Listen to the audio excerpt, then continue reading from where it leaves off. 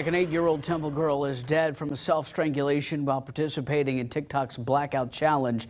Social Media Victims Law Center has filed 2 wrongful death lawsuits in the death of Liana Erica Renee and Walton and the death of 9-year-old Rayani Jaylene Arroyo of Wisconsin. They both died attempting the challenge, which encourages users to choke themselves with belts, purse strings, or other similar items until passing out.